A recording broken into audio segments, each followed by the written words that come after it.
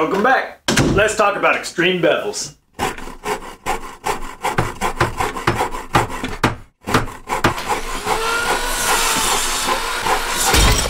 That's a wrap. This video is going to be a little bit different. I need to cut a bevel at an angle that most saws aren't set up for. But perhaps we should start with, what is a bevel? Good point. This graphic ought to help explain. A bevel is an angled cut like a miter, except it's along the length of the board. This is usually achieved at the table saw by tilting the blade and pushing the wood across the table. Except I need an extreme bevel with the blade 50 degrees from vertical, which most machines aren't set up to do. So it took a bit of thinking through several iterations to come up with a solution that would be good now, but also useful down the road, in case I decided to do something like this again. My first thought was to build a 5-degree sled. Combining this with the 45-degree tilt of the blade, I'd get the 50 that I was after. The sled could be made out of scraps, and I'd toss the whole thing afterwards, since a capacity of 5 more degrees at the table saw isn't going to be handy that often. My next thought was to build a sled at 45 degrees. Combining this with the tilt of the blade, I could do any bevel from 0 to 90.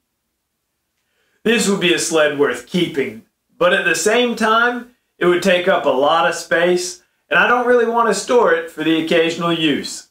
Time to think again. So now I start thinking about holding the wood vertically instead of laying down. This means that I'd only need to tilt the blade 40 degrees from vertical, which is totally doable. I just need a tall fence that'll slip over the existing table saw fence. I had a fence like this for my Craftsman contractor saw, and I loved it. But I didn't really want to take the time to build a precision fence right now.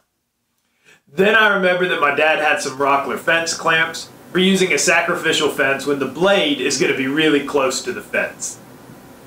I could use these clamps with a board and a piece of plywood to accomplish the same thing as the previous idea, but it'd be much quicker to make and even smaller to store.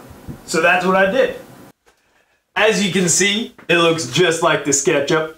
And one advantage of this fence over the previous model is that it'll work with any table saw. I'm actually cutting ceiling tiles, not wood. And I've got a Ryobi table saw set up outside with fans that'll blow the dust away from me. I'll take care of the cutting.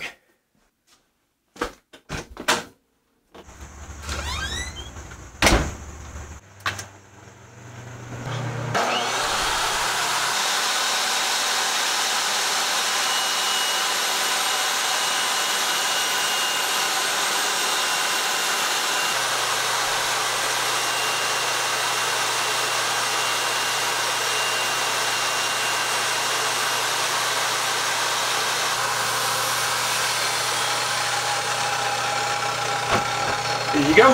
Thanks, man. No worries.